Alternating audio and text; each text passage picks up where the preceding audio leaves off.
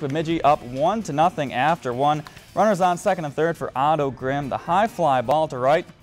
Kevin Hawquist able to tag up from third to make it 2-0. And the next batter, Hunter Olson, grounds one past the third baseman, and Brady Weideman crosses home to go up 3-0.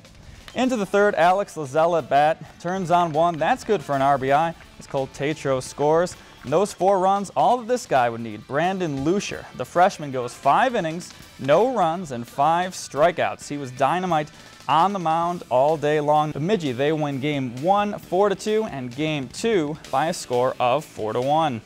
If you enjoyed this segment of Lakeland News, please consider making a tax-deductible contribution to Lakeland PBS.